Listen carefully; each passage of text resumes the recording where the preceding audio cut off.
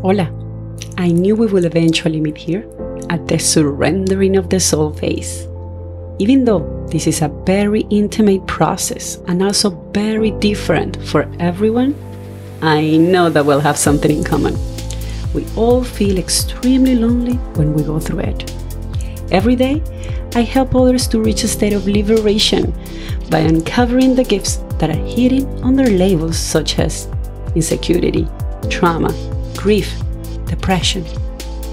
But before being able to guide others to move from their post-traumatic stress disorder to a stage of post-traumatic growth, I had to learn how to transcend my own traumas due to verbal, emotional, and sexual abuse. This is a space where myself, Mendizabal, and others will share with you the gift of surrendering to the soul. And no need to buckle up because this trip is being guided by the Spirit in La Catch.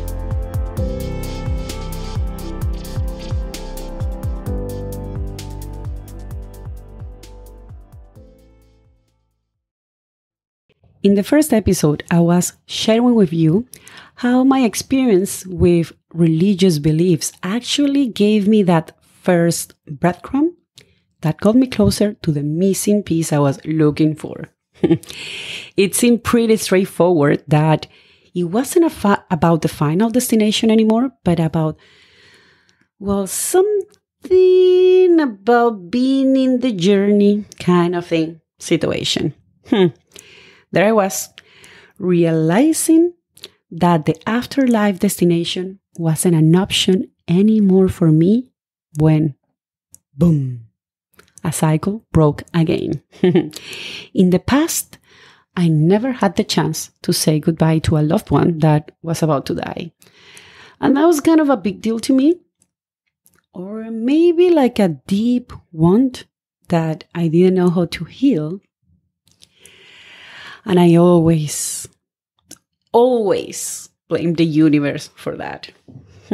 But in my late 20s, the universe told me, it's time to heal those wounds, baby. So it gave me the chance to say goodbye to my very loved abuelita, my grandma.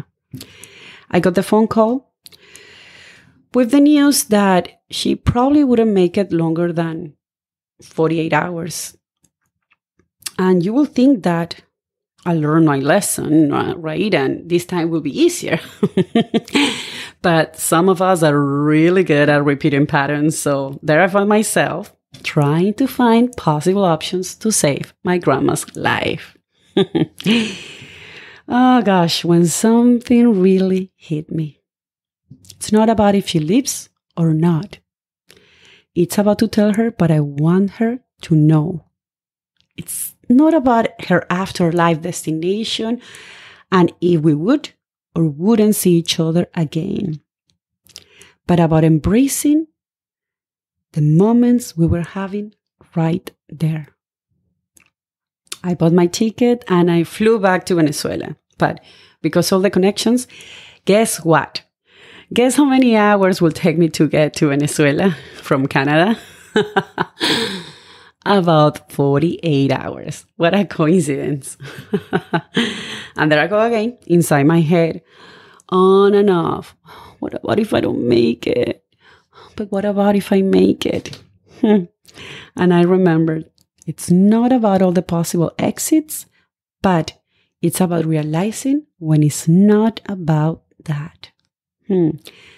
My grandma made it longer, way longer than 48 hours. At that moment, I knew she was waiting for me. For a few more days, I kept saying to myself, today, I have to tell her that I'm ready. But I didn't. And I knew they will come, and there she was, still alive.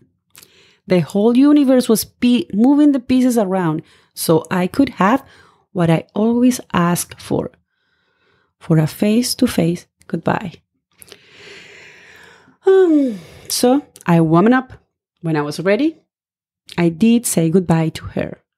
I told her that I was going to be okay and I was ready to let her go. I kissed her And right after, I was asked to leave the hospital as she was ready for her bedtime.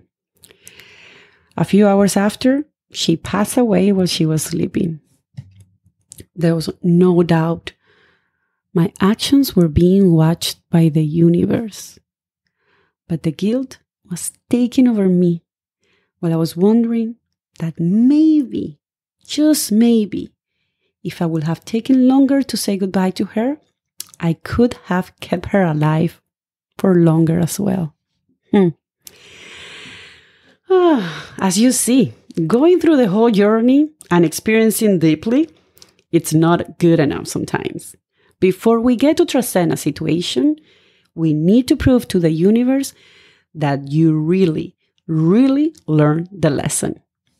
How does that happen then? Well, we get tested in many different forms, different scenarios, and even different locations sometimes, but it's always the same question. The exams are being designed by the universe, so there are no creative limitations, as you can understand. So, do you want a situation to stop happening in your reality? You need to really show to the universe that you learned the damn lesson. Simple. But learning the lesson, that part is not simple, of course. So if the missing piece was learning that there was no exit to look for or where to exit from, apparently the lesson was learned then, right? I didn't engage in the whole looking for possible exits thing.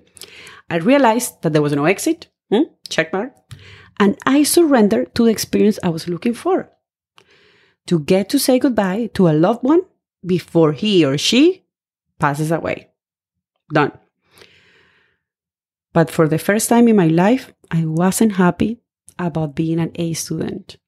Maybe being a C student would have given me more time with my grandma, and I would still have had the learning experience, and I would have learned the lesson. The time was the dilemma here. More time, less time. Or maybe no time at all.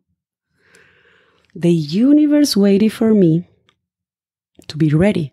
So maybe next time it won't.